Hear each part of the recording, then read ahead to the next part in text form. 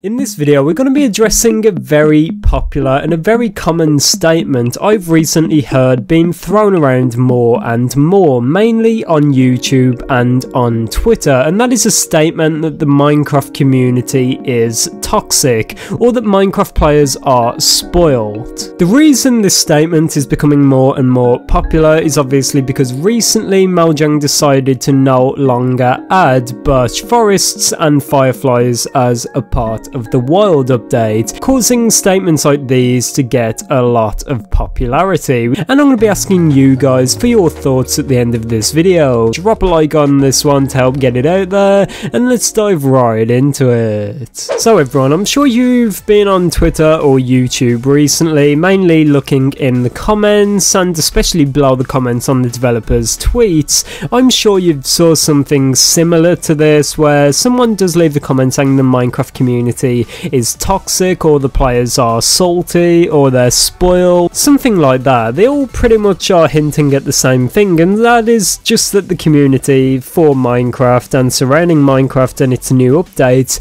is pretty much unpleasant. Now we're going to be talking about this, and I'm going to be giving my opinion. One thing I like about this channel is that I give my opinion and I give my thoughts, whereas other people may back down from trying to talk about this or may not give their personal thoughts. I think it's important for me as an old-time Minecraft player to actually talk about this and give my thoughts. Hopefully you guys can let me know yours down below in the comments. But I started seeing tweets like this around about when Mojang did decide to remove birch forests and fireflies from the wild update. By that I mean around the time they announced they were no longer coming as a part of the wild update in that one specific episode of Ask Mojang. Around this time, the community was naturally upset, leading probably hundreds of thousands of players to go and comment about this and basically spread the news like wildfire across the internet, making videos, tweets, comments,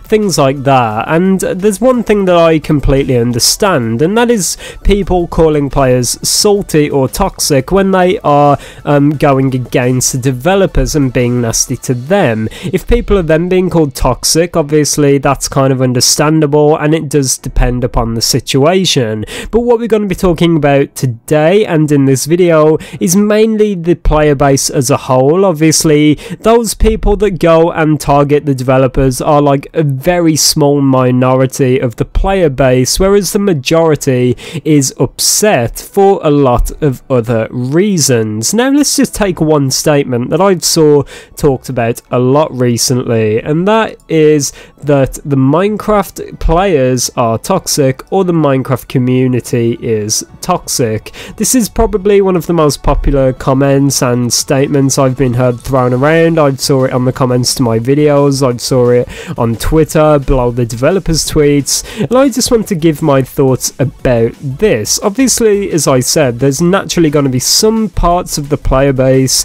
that are toxic or have some different views to the majority of the player base, and I would definitely argue that there are some toxic Minecraft players, of course, and obviously we're mainly talking about those that go and target the developers. But I do not think it's fair to call those players that are upset of the birch forests and fireflies information. I do not think it's fair to call the majority of those players toxic. Just in case you're confused what people that are saying this mean, basically they're trying to say that the Minecraft community is unpleasant or harmful. I think when people comment these sort of things, they just assume that the player base is toxic because they are actually upset about this. And there's another thing that I do not understand when players are being called spoiled. These two statements go kind of hand in hand. But yeah, the reason I would defend the majority of the player base and argue that Minecraft players are not toxic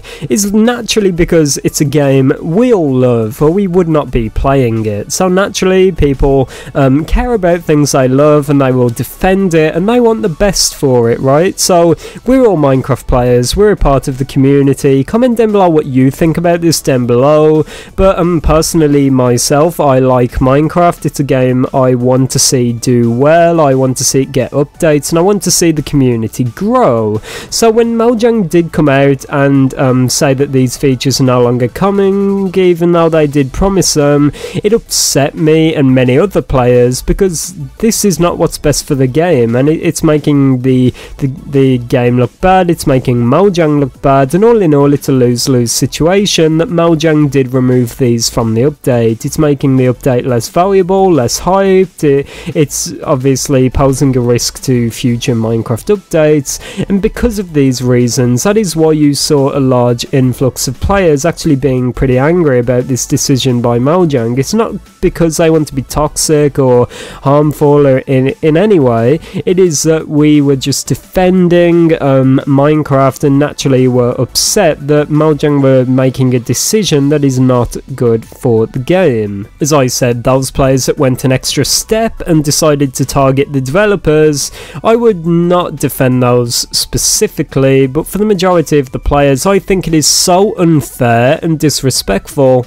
to call the majority of players toxic. Obviously, just like there's a small minority of people that target the developers, there's a small minority of people that also just defend the developers like crazy, and I believe those are the people that are making these statements that Minecraft players are toxic. I do not think the community just wanting what's best for the game is actually like upsetting anyone or affecting them, unless it's those that target the developers. I do not think it's bad to be upset and to want more. I think it's natural that we want to see our favourite game succeed and do well, that we will be naturally upset when there's a bad decision made. It's not really upsetting anyone or targeting anyone, it's just wanting what's best for our favourite game. I also disagree that Minecraft players make themselves look toxic by being upset on the internet. I do not agree with that. Also, as I said, using Twitter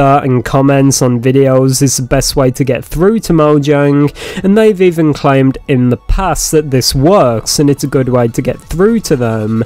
So when people are being called toxic for trying to communicate with developers or just saying they're disappointed or that they expected more, I think it's completely crazy to call those players toxic when they are literally just trying to communicate their disappointment to the developers. And let's talk about this other statement I've been seeing quite a bit recently, and that is that Minecraft players are spoilt and they do not appreciate the value of updates and they just constantly want more. And on a part of that, I agree that sometimes players go too far and expect too much from updates. However, let's put this into context. Sometimes when people talk about Minecraft, it is as if they're talking about some small indie game with a team of about 5 to 10 people, and if that were the case and we were all the way back in 2011 with just Notch and a few other people working on the game, I would understand that. But let's put this into context and let's be completely real about this. Minecraft is the biggest game of all times. Although it is over 10 years old, it is showing no signs of slowing down. The amount of merch that Minecraft sells, the amount of copies, the amount of sales this game gets is completely crazy for a game of its age, and considering how many sales it gets and the amount of money that generates, I think it is okay to expect the very best from Mojang. Mojang is a studio with so much talent and money and resources that are owned by Microsoft.